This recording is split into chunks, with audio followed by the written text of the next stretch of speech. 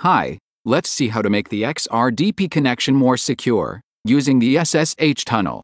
First, you have to have the xRDP server installed and functional on your Linux machine. If not, please watch my video dedicated for that. The video link, you will find it below in my description. After, if you fully succeed to install the xRDP server and it is functioning normal, then you have to install the SSH server.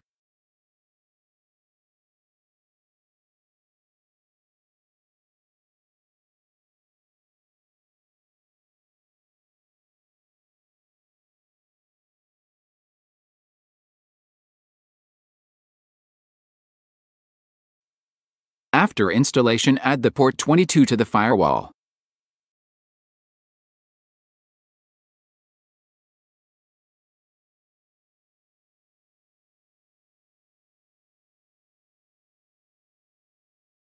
Now is the time to enforce the SSH connection by editing the xrdp.ini file.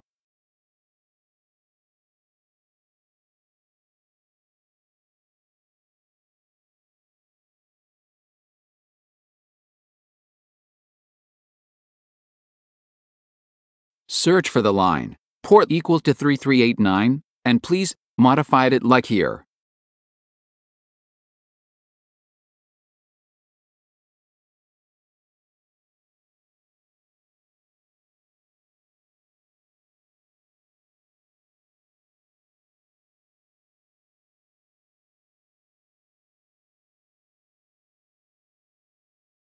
Next, it is need to restart the xRDP server to reload the modified ini file. If you've did all this remotely through xRDP connection, like me, then you should be careful because the connection will automatically be closed and you will no longer have access to your remote Linux machine like before. I recommend you to do all this, luckily, on your Linux PC and not remotely.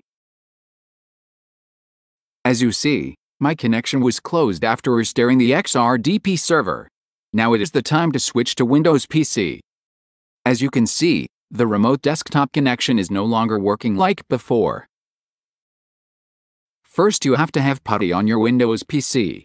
I have downloaded from internet. It is free and also portable if you want. I have a portable version. Let's configure the PuTTY. First, in the session category, at host name, put the IP address of your Linux machine.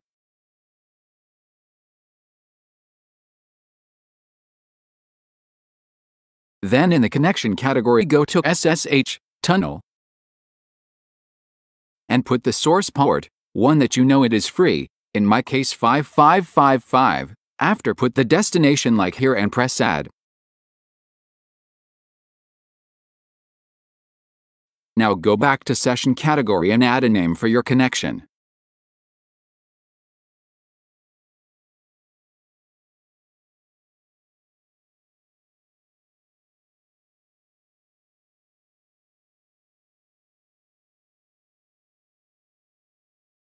When the connection appears, accept it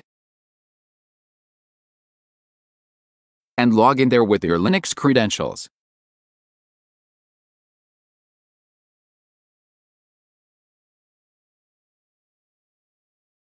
Next, go to Remote Desktop and enter the following information. If everything is configured correctly and process has been followed accordingly, the xRDP login page will be displayed and you will be prompted for a username and a password. Use same user and password like for SSH connection.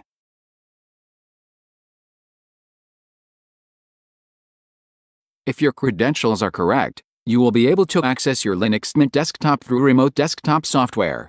You should be aware that I have not made any settings for SSH connection on Linux PC. All the settings were the default one, so to have a very strong protection, then the SSH server should be configured also.